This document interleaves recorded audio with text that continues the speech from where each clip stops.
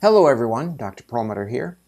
A really interesting article just appeared in Men's Health, the online version, menshealth.com, and it is entitled, "The Benefits of Probiotics Are Well Documented, but Can They Improve Mental Health?" And I think this is a really timely article because first, it went into great depth in terms of reviewing the connection between the gut and the brain, how that is mediated to some degree in a relationship by not only the vagus nerve that connects the two, but more importantly, the bacteria that live in the gut and the various metabolic products that they produce, how those metabolic products affect the brain.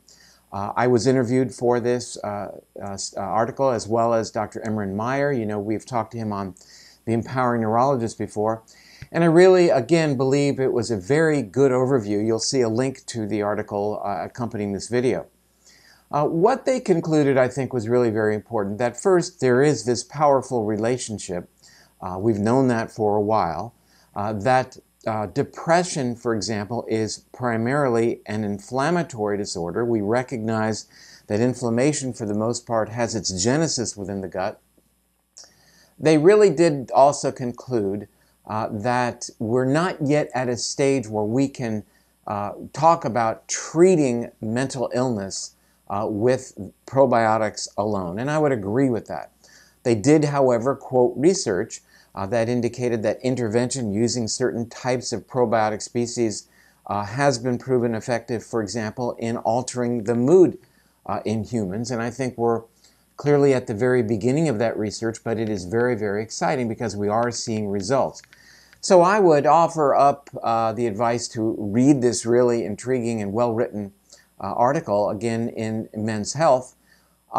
There's a lot to be said about caring for your microbiome. I think that's one of the areas they quoted me about, was the idea that the foods we eat, for example, are really relevant in terms of keeping the gut bacteria healthy. It is the focus of what we wrote about in the book Brain Maker, and I wanted to share other news with you that Brain Maker is now in Brazilian Portuguese. I just got this yesterday, and also now in Russian. So it's good.